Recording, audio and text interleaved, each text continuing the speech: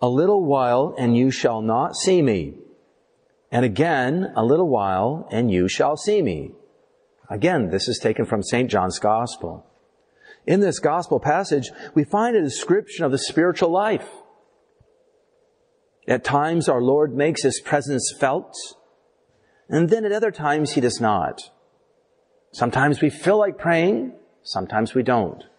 Sometimes we get many consolations when praying, sometimes it's dry.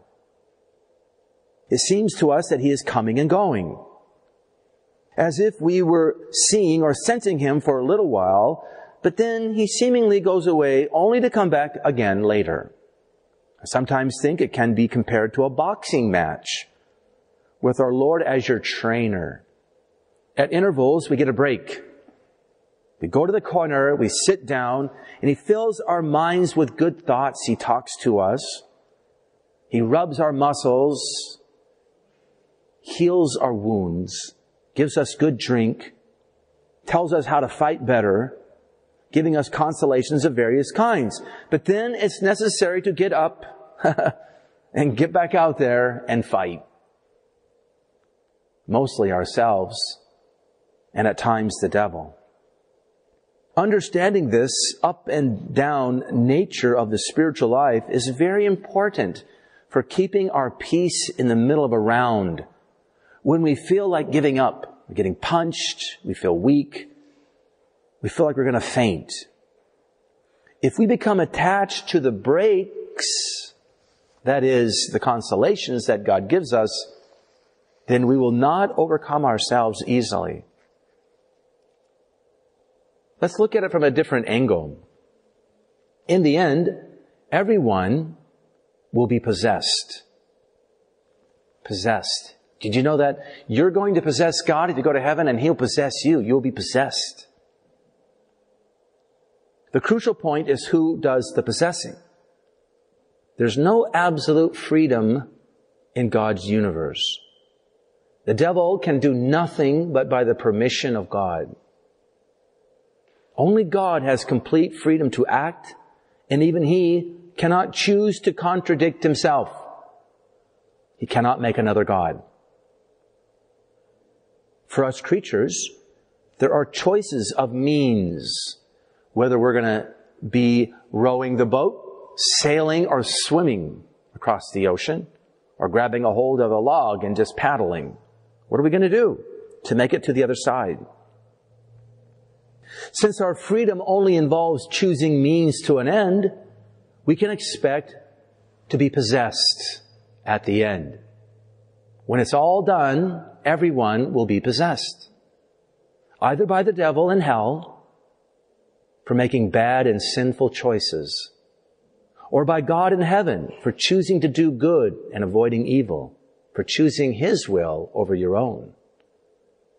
In hell, the possession is not natural or mutually agreeable, but painful and hateful. In heaven, the will is fixed on God forever. It's agreeable. Thus, it experiences peace and love and happiness. Is this not what the gospel is pointing out when our Lord says, "Amen, amen, I say to you, you will weep and mourn while the world rejoices. You will grieve, but your grief will become joy." Keep fighting to be possessed by God and not to be possessed by the devil. But notice something here. God brings joy after grief. After fighting in the boxing match, you get joy. Thus, for God, consolation follows the trials. Heaven follows this life. We fast today to feast tomorrow. The world wants us to feast today, and we get a big headache tomorrow. That never goes away. It is the opposite for the devil, isn't it? He gives consolation and joys, feasting that are always followed by confusion, guilt, and sadness, and as I said, headaches. These latter things always overtake the joys he offers.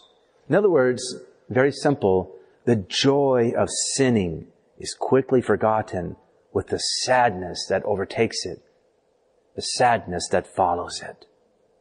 No one in hell remembers the joy of a sinful life. No one says, yeah, I'm in hell, but boy, did I have a good time on earth. No one does that. It doesn't work. All they remember now is the evil they did. The truth of the matter is that these possessions start in this life. And they can reach even a high degree. As you know, people are possessed by the devil. They cannot reach perfect possession because that would mean they have already reached the end. That only happens in heaven and in hell. St. Mary Magdalene was seemingly perfectly possessed by 7 demons. 7 is a number for perfection. And yet our Lord cast out these demons. So it's not possible to be perfectly possessed in this life by demons. On the other hand, there is Solomon, who seemed to have a high degree of God's Holy Ghost possessing him. He even wrote several books of the Scriptures, but the Scriptures themselves attest to the fact, as well as the fathers of the church and many of the mystics, that he did not make it to heaven. Solomon didn't make it. Even after all that he received, he didn't make it. He fell in with many women. He committed many sins. Likewise, Judas started out as an apostle. Judas, a future foundation stone of the church, but he ended by being possessed by Satan. A devil entered into him, it says, and it was night. Here's an apostle, better than Solomon. When the devil possesses man, it is unnatural, it's awkward possession. And therefore it is painful. Pushes aside the person's rational powers and takes control of the body, making it look like the human person themselves are doing the evil that he himself is doing. The devil really only possesses the body in this life, but surely in hell, he takes charge over the soul as well, claiming it for his own. Is unable to break free of his grip. When God possesses man, however, it is in a way that is fitting to man. God made man to be receptive to share in his divine life of grace, his divine life of heaven. Confirmation makes this delightful possession more possible. Recall that man was created in a state of grace at the very beginning. Adam and Eve were created in a state of grace. When we are in a state of grace, God gives us many things to help us feel comfortable on the supernatural plane, to feel at home in our relationship with Him. He gives us virtues of faith, hope, and charity, which in turn elevate the moral virtues of prudence, justice, temperance, and fortitude. But He also gives us those special gifts of the Holy Ghost, by which He can come in us, as we've mentioned, and work without us getting in the way. It's that little radio receiver that enables Him to guide us through difficulties. It's the wind, the sails that enable the ship to take off and make it more readily to its destination. Yes, these special gifts of the Holy Ghost by which He can come and work in us without us getting in the way. The more we pull back, and the more God can come and take over and work through us. The wind will fill the sails and we'll receive guidance from our radio tower. The further we advance in the spiritual life, the more we will want this to happen. At some point, when we are nailed to the cross in total crucifixion, these gifts come to the foreground, and we are in a way possessed by God. The saints, it's called the unit of life. Those who made it to the highest levels were possessed lovingly, comfortably, enjoyably by God. Thus they could levitate, they could speak prophecy, they could see into your soul. They could bilocate across the world. They're possessed by God. And God starts to draw all men to Himself through that saint. How many people have been saved through a saint? They bring a whole trainload of people to heaven. What did our Lord say? When I am lifted up, I will draw all men to myself. Those souls that are possessed by God are lifted up, even literally at times. And they share the wounds of Christ. They've made it back to the home waters. They're possessed. At this point, we enter into the highest levels of prayer, such as infused contemplation through the action of the Holy Ghost. Working through these gifts, we find examples of this in the lives of St. Teresa of Jesus and St. John of the Cross. In others, this possessing power of the Holy Ghost may move the individual to heroic acts of charity and apostolic labors. Many examples exist, all the great saints. But I love Joan of Arc because she's so clear in a 17, 18, and 19-year-old. She insisted against all odds that the army go to confession. Here's a little girl against a whole army that's dispirited, difficult, and sinful. She insists they go to confession and attend Mass and get rid of all the servant women in the camp. One 17-year-old girl against an army of men. Or more to the point, against their generals who are stubborn, unbending, and habitual in their ways of thinking and acting. She won the day. They did what she said. And perhaps this is the best victory of all her battles. And her army changed. It became spirited. Once again, such insistence on virtue and morality in an army could only come by God's grace, acting through the sacrament of confirmation. Think about it. After her capture, she stood up against a court of 50 or so men who could rest. They kept her up. She had no counsel. She was alone. And not just any men, but bishops and priests and scholars. They all conspired and worked together to get her to fall, but were incapable of doing so. This clearly shows that God was there for her. He was possessing her. He gave her counsel and understanding that confounded her enemies. Let's seek to be completely possessed by God. How? By becoming more and more passive to His working in us.